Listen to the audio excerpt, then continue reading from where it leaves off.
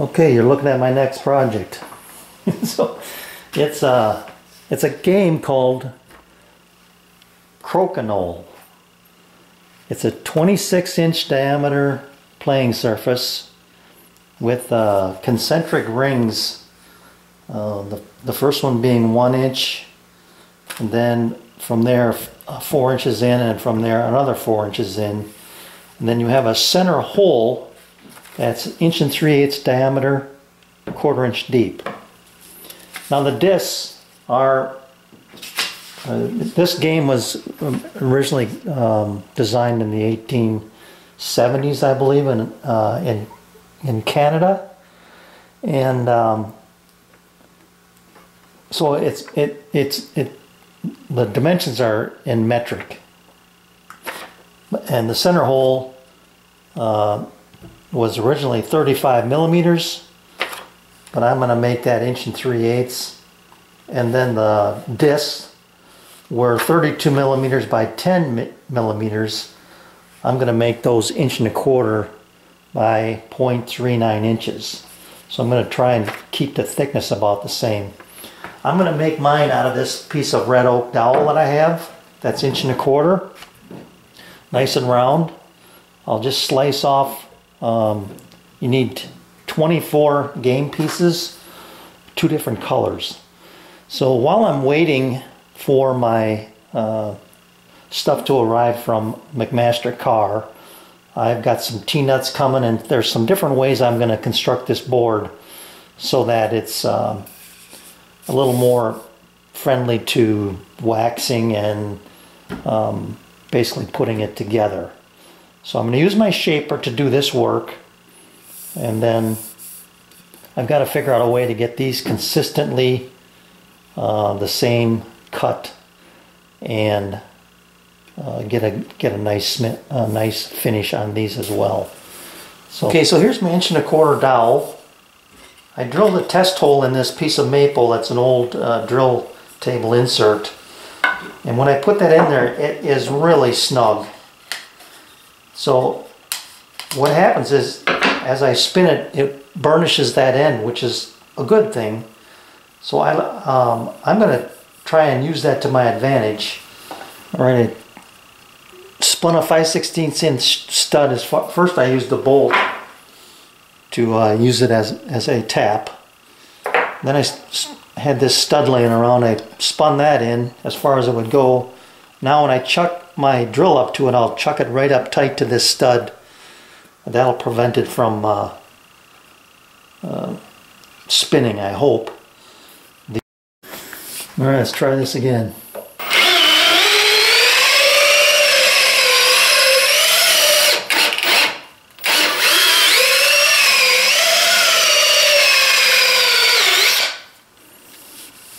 Nice.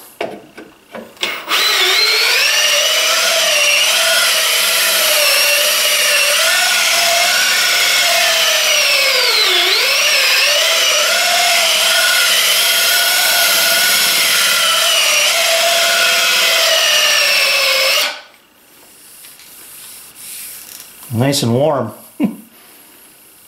That looks really nice. Nice and polished. I'm going to do that a little bit longer here. Now it's still a pretty snug fit in here, so I think I might take my dowel and run it in here a couple of times. Or not a couple of times, maybe just a few revolutions to burnish this as well and just open it up just a hair. Alright, that looks really good. I like the feel of this. This I'll slice off in the end anyway. My 2x, I ended up drilling a through hole, and then I'll put this up against the fence after I get my distance set. This edge was face jointed, and then this one's squared up to it, so it's going to ride against my fence this way, and then I'll use this as my registering face to get my disc.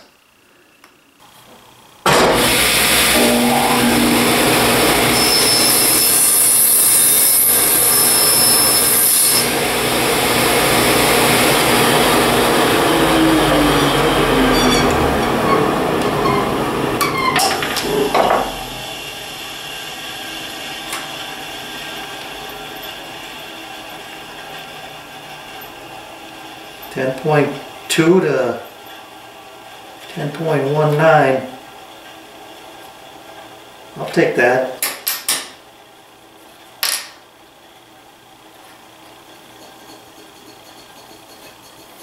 Alright, let's just keep rolling here. Got to make sure that I've got that pushed all the way back. That does work out pretty well to just push the disc out with the incoming dowel. But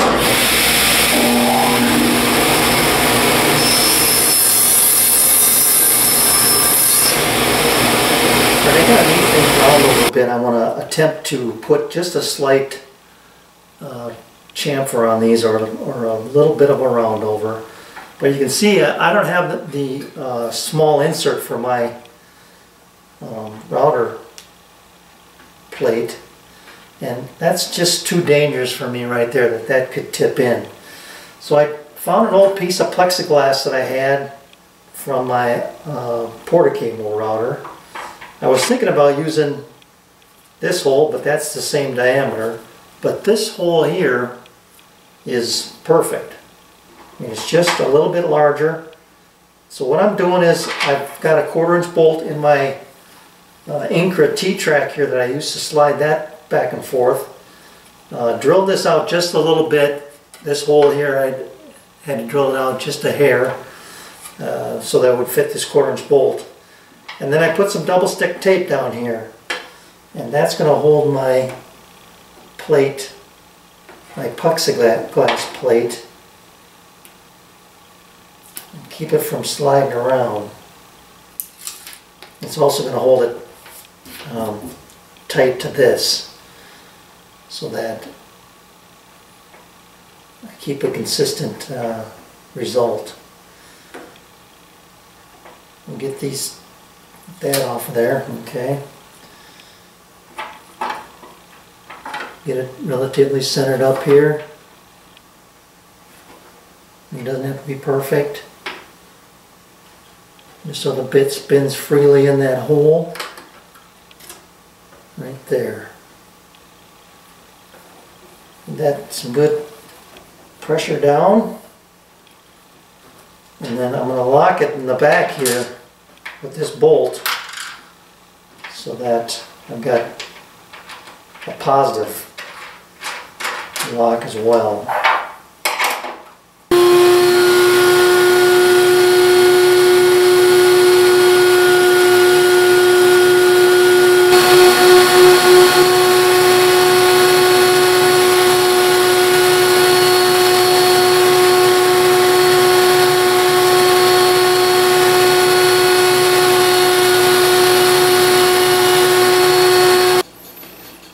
There you have it.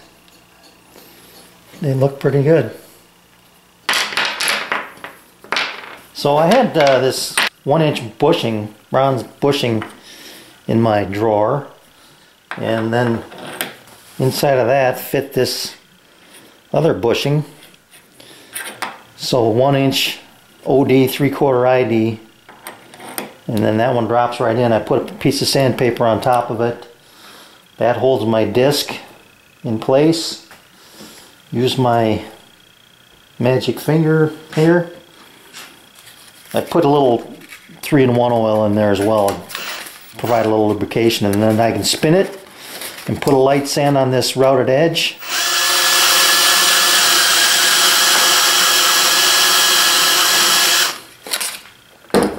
Flip it.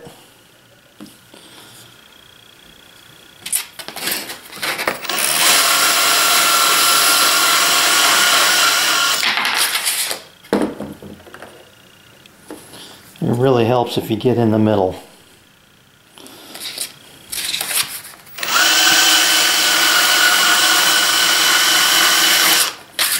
And that's it. I mean, that really puts a finishing edge on that round over. So, got a few more of these to do, but this is really making it easy and fast compared to just holding it in your hand and